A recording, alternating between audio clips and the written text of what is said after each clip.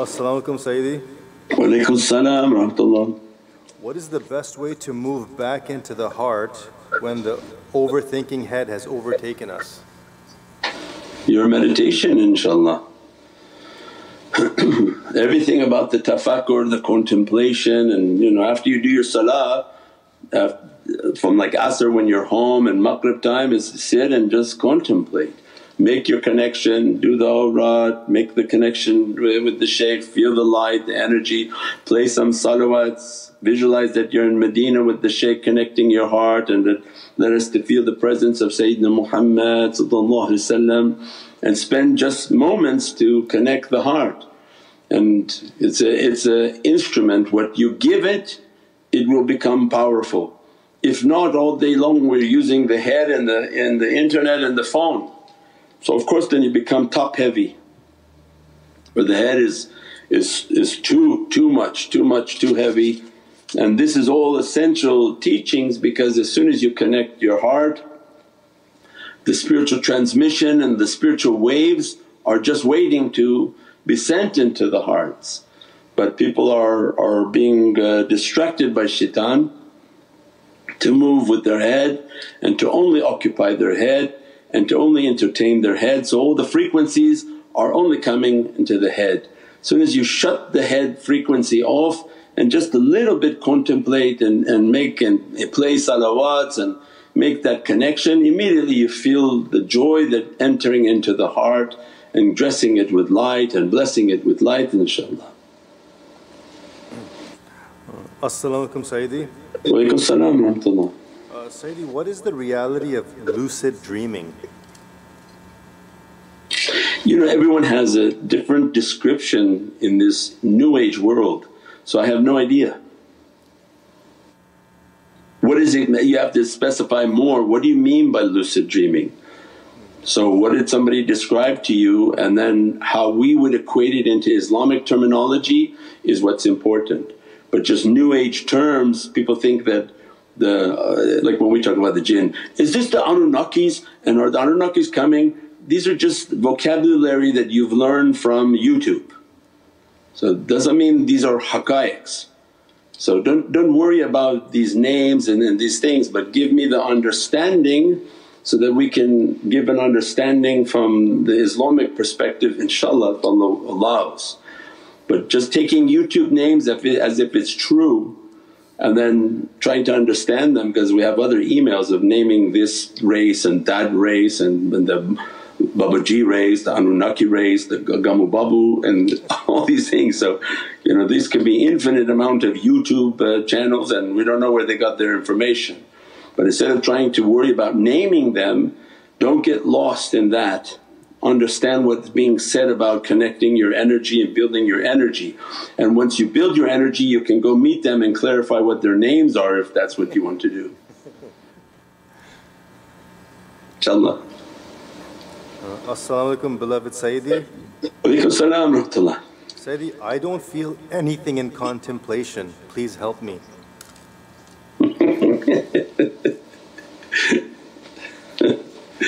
InshaAllah. Yeah, you gotta try. That's something that there's no miracle to it. So we've said the steps before. Do you donate? Do you give your time? Are you active in all the platforms?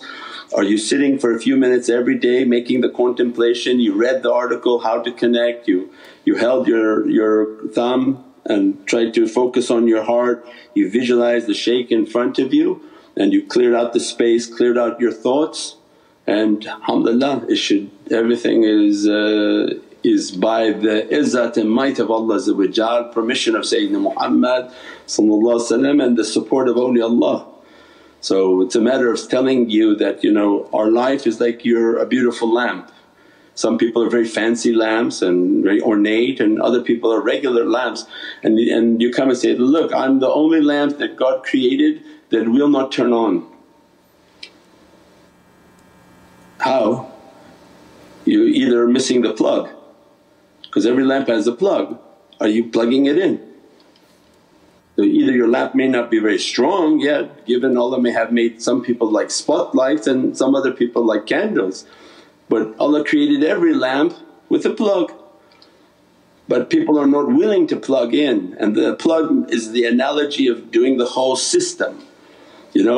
Getting involved in the tariqah, supporting the tariqah, being of service in our life, because our life is of service. Otherwise if everything opens without that foundation, what would be opening? A pharaoh, a pharaoh. It's just an obnoxious, mean, angry, non-generous person with a lot of spiritual power. Why would God want that? So He says, no, establish the foundation of what you're going to be opening on this person. So their piety, their good character, they're selfless, they give, they serve. When that's burned within their being, no doubt then God opens for them Divinely lights, so that when that opens they understood their life is to serve. Their life is to go out and to do with what God has given to them of power and himmah and might, to serve humanity and bring them towards the light. If the establishment of that's not there, then you're making pharaohs where no, they don't feel anything, they don't want to help anyone, they don't want to do anything, they just want a lot of power to come. And those are the people who email, send me the divine name, Ismullah al-Azam. It doesn't work like that. Allah is giving a power, light and energy if we are willing to surrender ourselves back to our Lord. So by surrendering myself, and that becomes my life, is where to find that plug. You find in your life you follow people and those are fake plugs, because they don't even know how to teach you how to get to the energy. So you're spending all your life with your plug in your hand and you find, hey, that guy also he doesn't even have a plug plugged in, because he's like a lamp without a plug either, telling you, oh I'm going to do like that. Those are like the fake gurus. Those are like the stars at night, they're everywhere. In the darkness of space, in that darkness there's also all the fake, that they're not plugged in, they don't know how to plug in, so how can they teach you how to plug in? But our life is about how to plug into the power, and as a result you plug in with all of the good characteristics, and then that lamp becomes sirajan muniran, that it inherits from the lamp of Sayyidina Muhammad in which your vessel is in a way structured correctly with good character, and then Allah send the light into it. But that which is not of a form in which Allah wants, then it has to be disciplined into that understanding and that light deposited into the reality. So to not be able to feel anything, I think is impossible if you're following all of the steps of the tariqah. So that's better that you email, help me at Nur Muhammad, and then we send the first email on how to do the meditation, and it has step by step and the videos on the YouTube on how to do the meditation. Make sure that you have timeless reality. So all of these things are necessary, inshaAllah. As-salamu alaykum Sayyidi.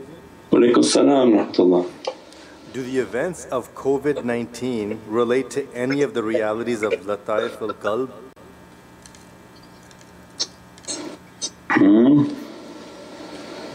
Yeah, I wouldn't go by saying the names of things, but all I just talked about was about that reality. That every difficulty Allah is sending is definitely to open the lataifs, right? So if somebody, Allah loves all His creation, if Allah loves His creation and His khawas, the elite in which Allah has dressed and guided them, they understood that this world you had to stop, you had to isolate, and you had to do all your spiritual practices isolating yourself from the pandemic of humanity. The real sickness are humans, and if you get into them and their desires you'll be lost in an instant. So they understood that system, so they lived a life of secluding, and they actually went into seclusions and they secluded their lives and they lived a life of seclusion. So then when Allah loves all His creation and the time is ending, then no doubt He puts them all into seclusions. So we have talks earlier that all these sicknesses that came, these are the big signs for Sayyidina Mahdi. So of course these are the signs in which Allah shows His dominion. When people came and the false Mahdis came and some bozo said his face is on the moon and he says he's the Mahdi, and he came and he died and is a ridiculous human being for even thinking like that. The power, the izzah and might of Sayyidina Mahdi salam is so majestic that if people died trying to approach the box of the covenant of Sayyidina Musa salam, because it was written by divine power on stone, those tablets were put into a box and 4 angels carried this box, and that was symbolic of the Muhammadan covenant that's upon the heart. Because Nabi Musa was only a representative of Sayyidina Muhammad. The real covenant of Allah is the Muhammadan heart, and that Sayyidina Muhammad put that power and that covenant into the Muhammadan heart. And when the Muhammadan heart is activated, they have the same 4 angels guarding them, Sayyidina Jibreel, Sayyidina Mikaeel, Sayyidina Israel, Sayyidina Israfil and Sayyidina Malik on top, and they're guarding that servant's heart, and they carry that servant's heart wherever they go. That full open covenant is in the reality of Muhammadul Mahdi. He is the Muhammadan Hadi, the most powerful Muhammadan guide that will enter upon this earth. One vision of him will make many people to die, that they can't even look into his eyes when he gazes upon them and his heart is activated. So he gives a takbir when he decides that he's going to begin to open what Allah wants him to open from izzatullah. Everything from ayat al-Qur'an al-Kareem is all activated by the presence of Sayyidina Muhammad al-Mahdi when izzatullah, izzatul Rasul wa izzatul mu'mineen is like a lightning coming to Sayyidina Muhammad al-Mahdi that he merely begins to say, Allahu Akbar. With his Allahu Akbar the whole world will be shut down, and the freet that are running all of your computers, your dishwasher, your washing machine, your blending machine, a remote and it all has an ifrit on it. He'll kill all of them with his first takbir, and then all of their technologies will stop. So not something anybody can understand, and not anybody crazy and foolish enough to think that they could even carry that name and that title. That's not a crazy guy in Turkey or surrounded by naked people, and that's not another crazy person whose face is on the moon. This majesty and this Muhammadan reality is beyond comprehension, and just the moment it begins to enter, the whole earth is going to be trembling. One of its signs was that Allah released those pandemics, that an unseen enemy that entered onto this earth put nations into fear and everybody into their homes. Ships stopped, oil wells stopped, businesses stopped, and they didn't even see anyone. That was just a sign that when Allah begin to activate, then nobody can comprehend what's going to come onto this earth. So these are not regular people that came and went and they're going to go around sending emails for people to join with them. This is unbelievable.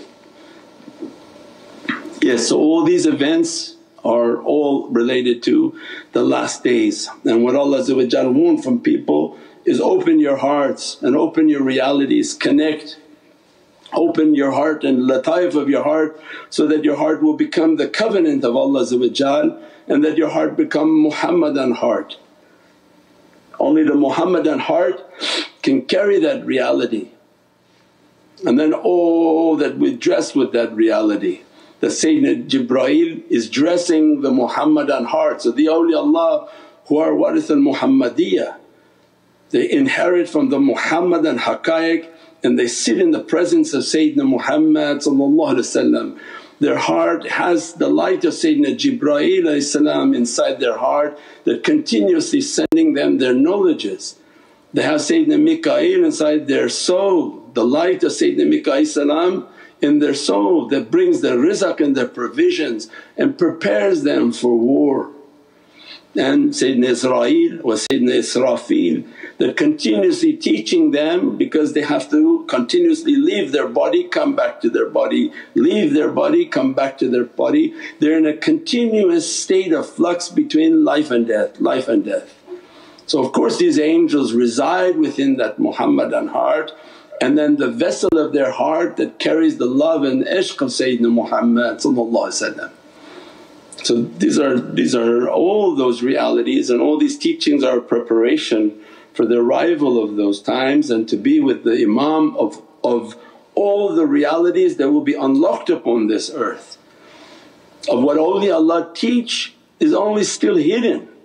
But when Sayyidina Muhammad al-Mahdi coming as the ultimate teacher, he's coming to open those realities upon this earth.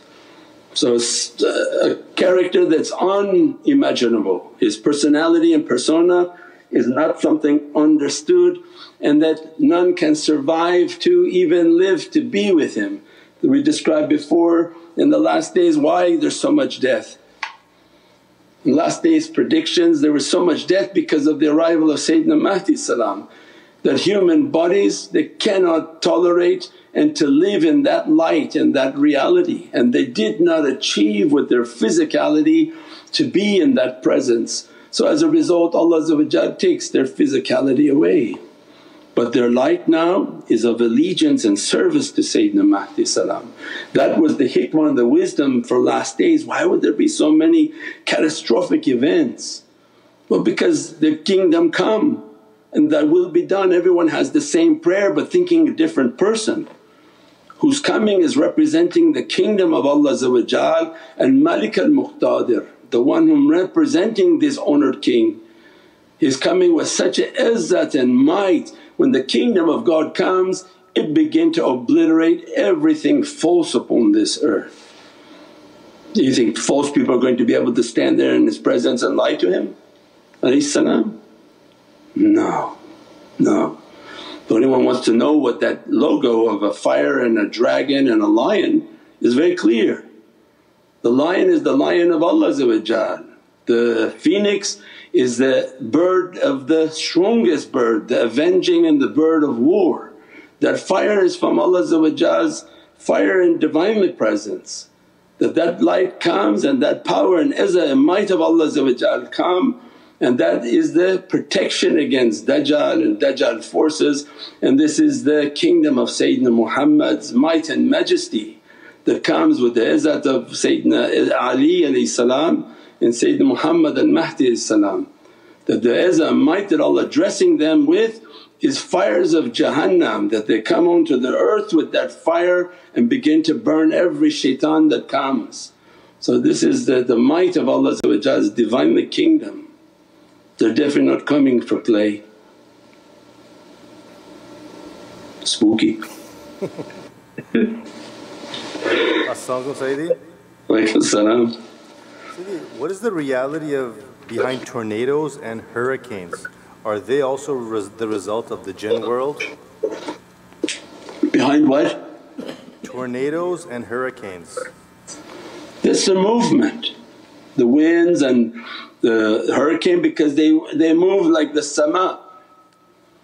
That this energy of whirling and the reality of their movement, they move with this whirling and they move like that. So when you sit out somewhere and you see in a dust bowl all of a sudden something moving, that's them moving. And when they move, and there are certain paths that move I think 2 to 3 times a year, those are the tribes that they move through those regions. And the ones that are moving in those regions, those are mu'min. And they move and they do only the work that Allah wants, and you see lots of destruction and very little human destruction, because they go around capturing nefarious beings. Only through their movement they can pull their nefarious ones out and they encage them. And you see many sort of horrific tornadoes, but the life count is very low. It could have been enormous, they could throw everybody up in the air and destroy everything. but they are called specific locations to pull out different creatures that are of no need, and they encage them. So they have their own community, police force, everything, that go on a caravan every year, and that's through Allah's might and majesty.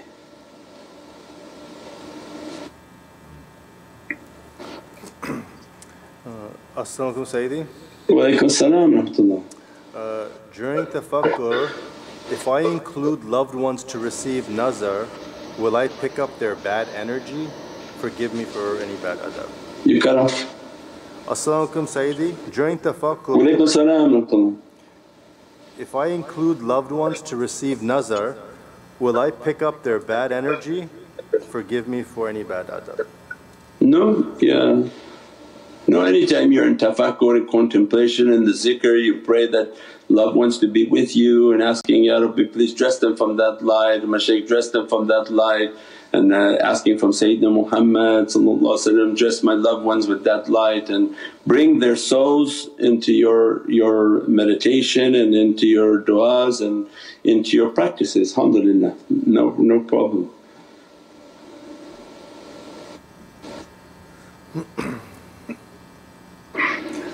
As-salamu alaykum Sayyidi. Wa alaykum as-salam wa rahmatullah. On this path of nothingness and silence, how does one deal with oppression? Path of nothingness and silence, and how does one deal with oppression? That your prayers of the oppressed are answered by Allah. So that this path is not saying that if people are abused or being hurt by people just to tolerate, no. You take whatever remedy is available to you. If somebody's harming you and you call the police or whatever, you're available to somebody. As far as oppression, then that's through your prayers, or if you have the ability to relieve that oppression through yourself or calling somebody for help, then no, you try to relieve that. And the oppression that many suffer is just by a force in life, that to be oppressed with people around you that are just not pleasant, not polite and in difficulty, or oppressed at work where you really can't say much and they're not giving you the credit that you deserve. These are sort of the oppressions that they talk about, is that if those you can tolerate and they're not harming you physically, then to have patience in life. And patience and good character, فَوْدَ أَمْرِي إِنَّ اللَّهَ إِنَّ اللَّهُ بَصِيرٌ بِالْعِبَادِ.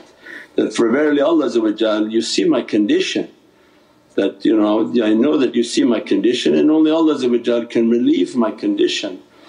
And that builds the faith and the relationship between the servant and the Creator. And that Allah sees my condition and only Allah can relieve my condition. And then when you meditate and contemplate, you begin to find that when your relationship with Allah is so strong, you're doing good, you're doing your practices, then Allah must be doing something through love to you.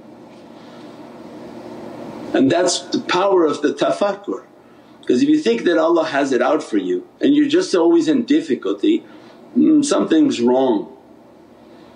But if I correct myself, correct my actions, do all my practices correctly, have this immense love for Sayyidina Muhammad and I begin to contemplate, why that person's like that, why this like this, why like that, then the wisdom begins to come to your heart, that there's a wisdom in it and it's out of Allah's love for you, saving you from something.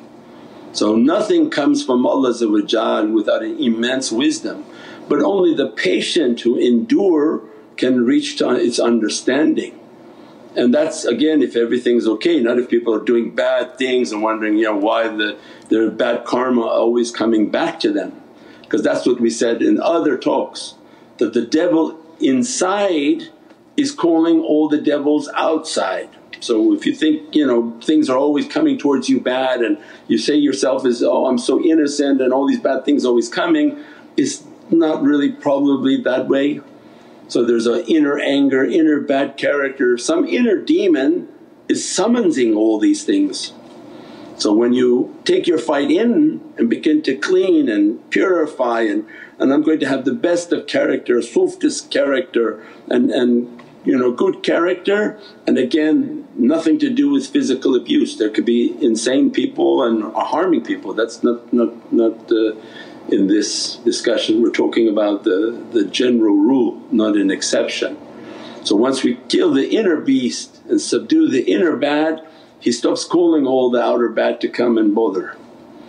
And then whatever agitation comes in life, there must be a wisdom and a hikmah from Allah, and He's raising me with this difficulty. Otherwise how am I going to get this maqam if I don't have this difficulty, and Allah wants to test my patience. So then say, you wanted this maqam, how did you think you were going to get it? And then you say, okay, alhamdulillah, oh, subhanAllah, I'll be patient and have good character. And so there's many immense wisdoms. When the heart that has a sabireen has sabr and patient is patient, and then Allah inspire within the heart their wisdom. That's why these things are in the situation they are, and look at the reward you're getting, inshaAllah. As-salamu alaykum Shaykh. Walaykum salam wa rahmatullah. Sayyidi, I have left most of the spiritual practices. What to do to come back? I feel like doing nothing now. And does watching violent videos on YouTube affect me? Yeah, it definitely doesn't help you. Yeah, alhamdulillah. No, those are very good for you. Yeah, definitely. Don't matter that you left 1,000 times. I think Mawlana Jalaluddin Rumi said, even you broke your covenant 1,000 times, come back again. Maybe it wasn't your time to get and to understand that reality, maybe you're not rushed yet. There's an expression that they have that you haven't hit bottom.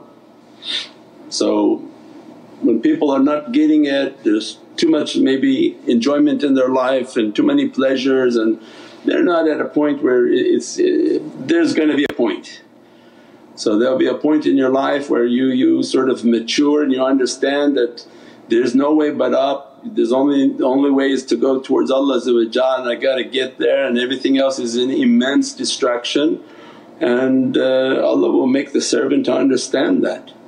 So that's why they said, even if you broke it 1,000 times, come again, because maybe this time is the time in which your heart really understands. So we get many emails that, I've heard your talks maybe for over 10 years, the same subject, last night it triggered an understanding for me. So we talk, okay, the 10 is this, this reality is this reality is this.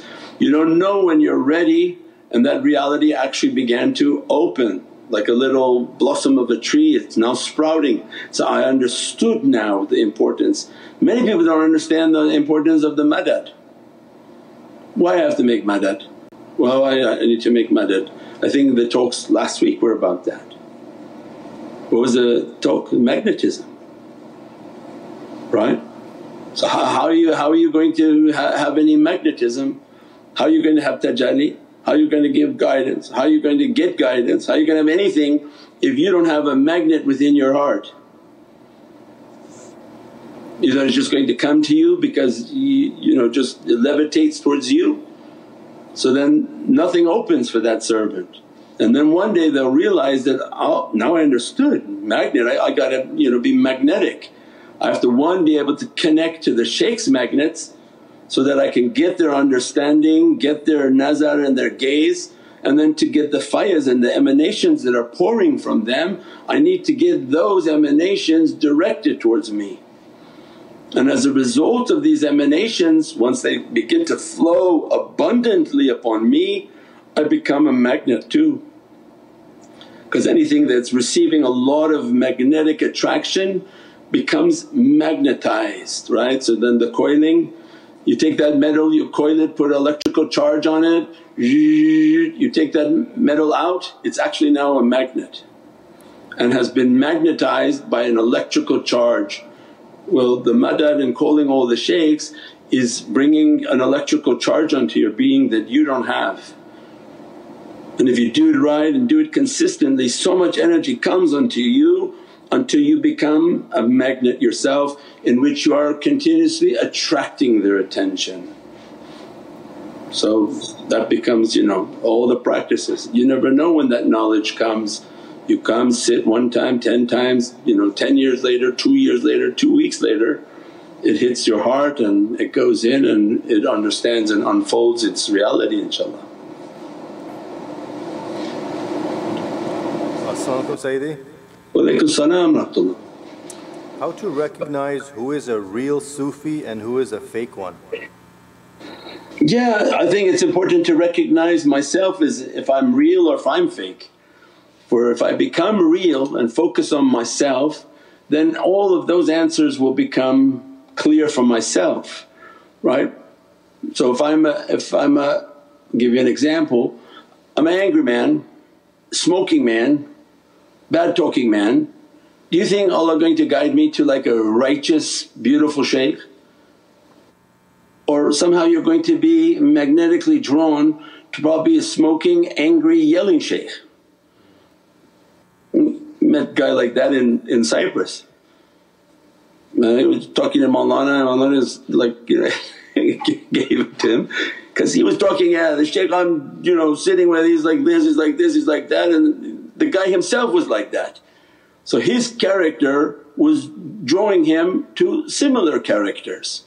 When a servant is sincere that really, my Lord, I want to get rid of these bad things, I want to get rid of these bad characteristics, and they begin to sincerely try to work on themselves, Allah then guide you towards somebody who's of a sincere nature.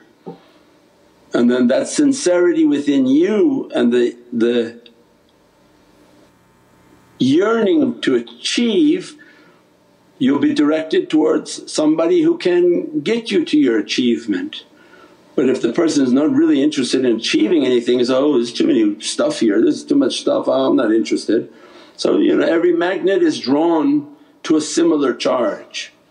So you can't make everybody love Prophet but Allah if you put that magnetic reality within the heart, immediately their hearts become loving and drawn to Allah. Then Allah direct that magnet to the love of Sayyidina Muhammad. Those people are magnetized with that love, they don't want to hear anything but the love of Sayyidina Muhammad. And so many of us are drawn like that with that love, we don't want to hear from anything other than that love. Everything else is like garbage for us. So alhamdulillah, this is all on the heart and Allah is the one whom holds the heart. Ya muqallib al-qulubi wal-absar, the one who can change the heart and change the eyes. That Allah keep our heart to be connected and to guide us based on that sincerity that we want to achieve, Ya Rabbi, and grant me to achieve into that reality and to be amongst those whom have achieved that and will dress me, bless me and take me to that destination inshaAllah. Subhana rabbika rabbil izzati amma yasifoon wa salaamun al mursaleen walhamdulillahi rabbil alameen. Bi hurmati Muhammadan Mustafa bi sirri Surat al-Fatiha. شفاعة يا رسول الكريم. آمين آمين يا ربي. بالنيات